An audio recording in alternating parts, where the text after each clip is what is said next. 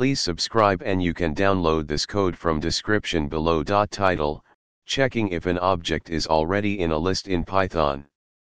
Introduction.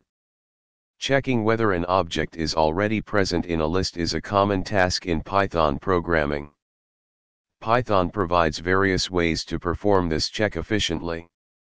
In this tutorial, we'll explore different methods to determine if an object is already in a list, along with code examples for each approach.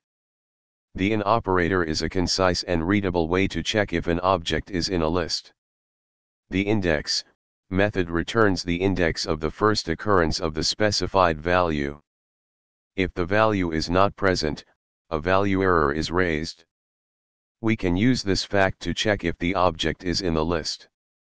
The count method returns the number of occurrences of the specified value in the list. We can use this method to check if the count is greater than 0. A list comprehension can be used to create a new list containing only the elements that match the target object. We can then check if the new list is non-empty. Choose the method that best fits your specific use case.